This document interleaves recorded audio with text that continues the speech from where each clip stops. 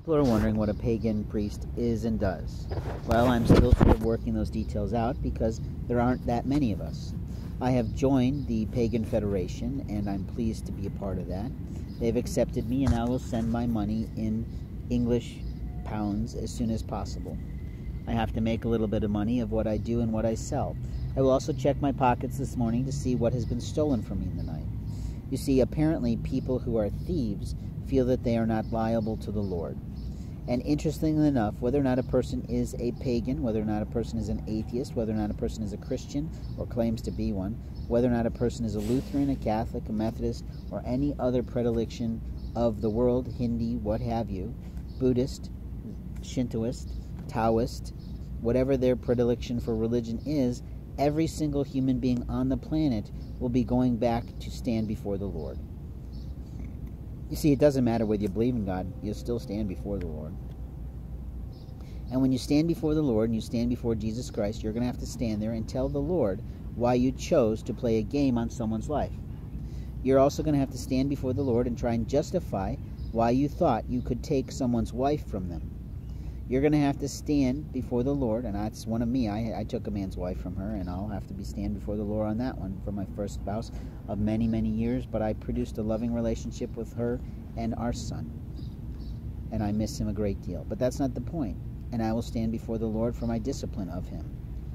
He will stand before the Lord for his misbehavior in front of me. You see, it's not about what we do right now, it's about what we will stand for. And when a man who's in the law enforcement office stands before the Lord, he will literally be standing before the Lord for torturing a man, for violating the mind that the Lord made for him. He will stand before the Lord for raping him. He will stand before the Lord for molesting him. He will stand before the Lord in a way he's never thought of.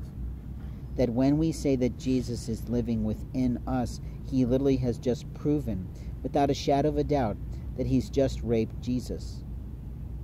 You see, once a person becomes a child of the God through his own choice, his own faith, his own belief system, he literally has Jesus within him.